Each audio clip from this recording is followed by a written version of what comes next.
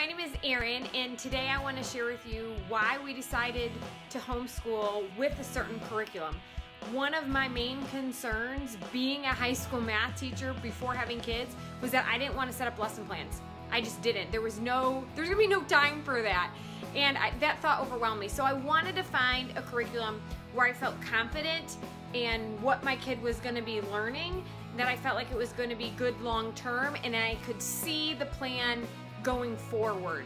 And that's one of the reasons that I love Classical Conversations. Classical Conversations has this program that was actually created from the top down. So the creator actually had her kids in high school, and she said, okay, this is what I want my kids to learn in high school. What do they need to know prior to that to set them up for success? So this program now has been around for a really long time. They've had lots of kids be very successful in this program and go on to college. And so that gave me confidence. The other thing was that I loved that it had a community.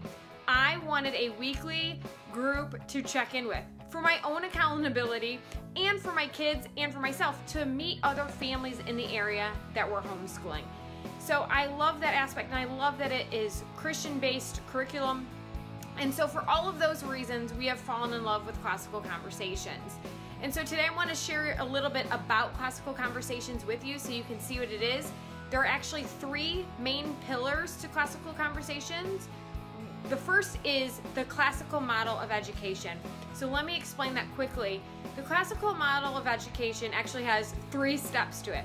The first is just learning the basic info. So for example, if you think of a car mechanic, just learning all of the parts of the car. The second stage is actually knowing that info and being able to apply it. So the car mechanic knowing all of the parts of the car and now being able to understand how those parts of the car work together. The third stage is then the output stage, is really understanding the workings of it and being able to explain it. So for a car mechanic, it would be knowing the parts of the car, you bringing your car in, and the car mechanic being able to figure out what part isn't working, why it's not working, and then be able to explain to you what it is that the mechanic needs to do to fix the car. So those are the stages of classical learning. The second pillar of Classical Conversations is Christian, is the fact that Christ is at the center. The model of Classical Conversations is to know God and to make Him known. So it has God in the center with all of the subjects surrounding God, and us learning how God is in all of those subjects, how all those subjects are interrelated, and how our learning of those subjects can actually help us understand and know God better. The third pillar is actually the community, which again is great. There's a weekly community day. This is a chance for us to learn the new material for the week that's set up by the Classical Conversations curriculum. It is a chance for you to meet other kids, other moms, have a place to connect, and to have life with other homeschooling families. So that is the basis of Classical Conversations, the foundation and the pillars. But next I kind of want to tell you a little bit more of the parent stuff that you might want to know about Classical Conversations. So for example, let me start with the weekly community day. The weekly community day for the foundations class is from usually about 9 to noon, depending on where you go throughout the country. And in that day, there are certain things that we do. The first is we study the new grammar, which I'll talk about in a minute. The second thing is there is a science experiment. There is like an art project or music. We do presentations where the kids get up and share. Now for the younger kids, this is like show and tell, right? And as they get older though, they work on certain things like talking in a good voice, eye contact, speaking clearly, collecting their thoughts, and is a great way for kids to be comfortable speaking in front of other people. Because unfortunately, I'm sure as an adult you may know, public speaking can be very scary for most people, and it's good to get them started young so that can help them in the future. And then we also have review time of all the weekly material. So let me talk to you about the grammar and the curriculum. So this actually is the brand new curriculum book that just came out this year. I'm super excited. This is the Foundations Guide. Now, Foundations is for kids 4 years old through 6th grade. So what I'm going to do is show you a page in the book so you can kind of see how it is laid out, and you can maybe screenshot this. But this is 1 week's material. So we have on here timeline, history, science, English grammar, math, and geography. And geography. So what's great about this is all the curriculum you need, and it runs for 24 weeks. We usually do 12 weeks in the beginning of the year until Thanksgiving, and we do the second 12 weeks after the holidays. And what's great about this is you review all this material in your weekly community day. Then you go home, and as a parent, you reinforce. And the best way to reinforce, this is my favorite thing, is the app. They have an app with all of this information, which is like the best thing ever. So I'm going to show you, I'm going to go to history here, and it'll actually say it to you, but I'm going to skip that. Whoops. So we don't have to hear all that. And what's great about this is it has this thing called history highlights at the top.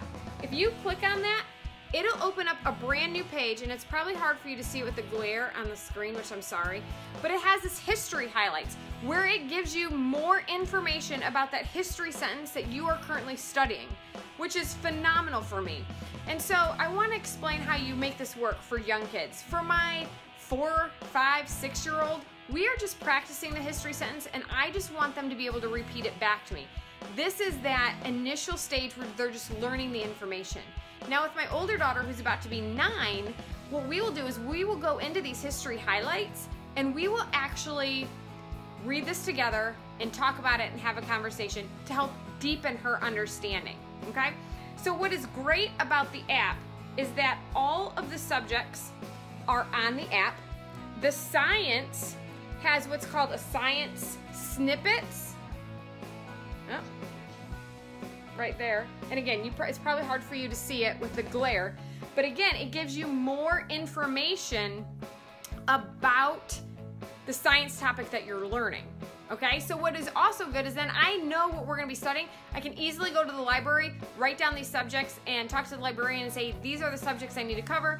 Can you help me find books to cover these subjects? So I love using the app. Almost every day we use the app because the kids can do it.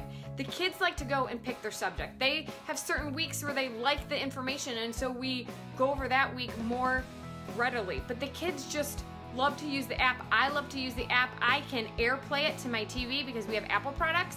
So the kids like to see it on the big screen in the living room. Sometimes we get out music instruments because the kids then sing along.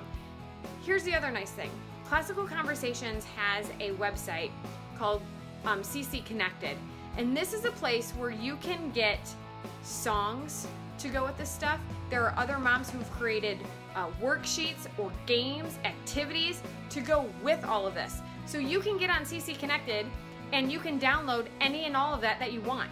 It is an amazing resource. So our kids like to take the music instruments, and I play the app, or I have a song list on my phone, and we play the music in the car while we're driving, or we will play it at home, or they will sing it and dance around the house. But it gets them active and involved in the material, and it just helps with the learning process because they're engaging more of their senses.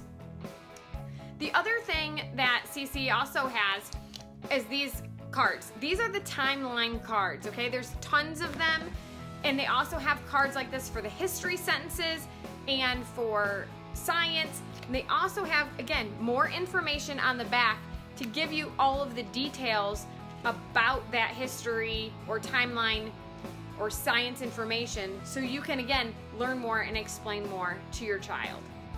Now, the next thing I want to talk about is the different levels. So I mentioned that this book right here is what's called the Foundations Guide. And this is for kids that are 4 years old through 6th grade. There are 3 cycles in the book. So here's what I mean by that. Cycle 1 covers a certain geography area, certain history. Cycle 2 then will cover another area of geography. It's usually, I think cycle 1 is like Asia, cycle 2 is more Europe, cycle 3 then is the United States. So they all cover different information, but then you repeat them. So when my 4-year-old starts cycle 1, we're basically just learning the information. She will repeat that cycle. You do cycle 1, she'll do cycle 2 when she's 5, cycle 3 when she's 6. So then when she's 7, she's gonna go back and repeat cycle 1. But now she's 3 years older.